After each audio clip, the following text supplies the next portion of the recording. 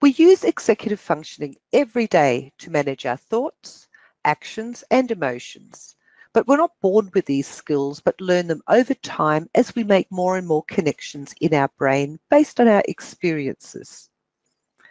Executive functioning skills are important as they enable us to manage our time, organize and plan our days, start and complete tasks, persevere when something is challenging, regulate our emotions, control our behavior, adapt to new situations, and hold on to information until we need it and then use it in some way.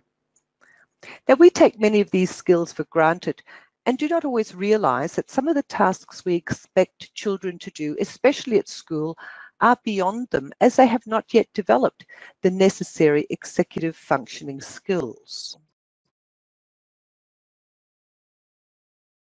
Executive functioning skills are thought to be a good indicator of readiness for school. And although the Australian curriculum doesn't address these skills directly, personal and social capability skills such as self-management, self-awareness, social awareness, and social management are taught across all curriculum areas. These capabilities include students learning to understand themselves and others and manage their relationships, lives, work, and learning. So underdeveloped EF skills presents many challenges to children at school. And I've listed some of the challenges that are common and seen in students in early and middle primary and in secondary schools. These challenges can occur at any year level, however, and you may recognise some of the characteristics in the students you support. Let's have a look at them. So in prep and early primary school, children who have poor EF skills tend to be easily frustrated, have trouble following directions, often forgets what to do and may act out aggressively instead of expressing their feelings and frustrations. They may find it difficult to master routine tasks, such as packing up at the end of the day. They may insist on doing things a certain way and have difficulty adjusting to changes. They may also give answers that are quite unrelated to the question you or someone else asked. In middle primary school, children who have poor EF skills tend to start tasks but not finish them, be able to only solve problems such as maths in one way and get stuck if asked to use a different approach. They find it difficult. They sometimes focus on the least important part of what you said. They may leave books and handouts they need to complete homework at school. They tend to have a desk full of loose paper and pencils and sometimes panic when routines are changed. In secondary school, children who have poor EF skills tend to still be organising materials after other students have already started work. They find it difficult to complete work in a set time, often lose track of time, and are still in the middle of something when everyone else has finished, has difficulty working in groups, tend to be impulsive, may engage in risky behaviour, and find it difficult to transition between classes.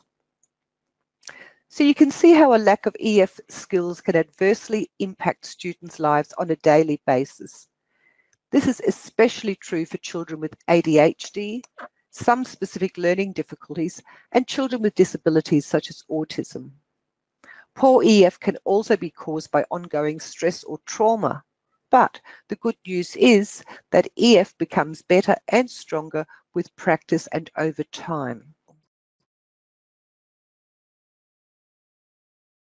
So EF consists of 3 skill sets or core competencies, which we'll look at in a minute. But before we do that, I would like to ask you this question, and a poll will pop up on the screen in just a moment. And the question is, how often do the students you work with experience executive functioning challenges at school based on, what we've just looked at? Sometimes, often, or every day. Just choose one response. Think about all the students you come across.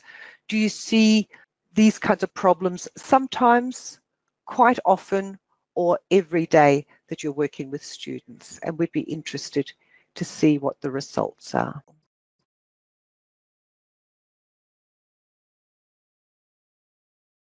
If you can see the results, you can see that none of you said that these skills only trouble students sometimes.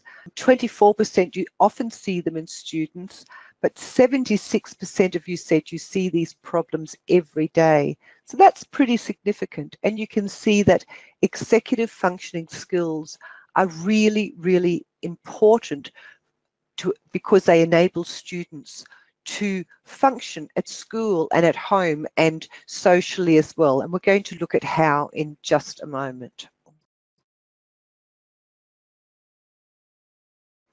Executive functioning consists of 3 skill sets: working memory, flexible thinking, and self-regulation. Working memory is the ability to hold new information in our head until we need it and then use it in some way. Self-regulation is the ability to manage our emotions, thoughts, and actions.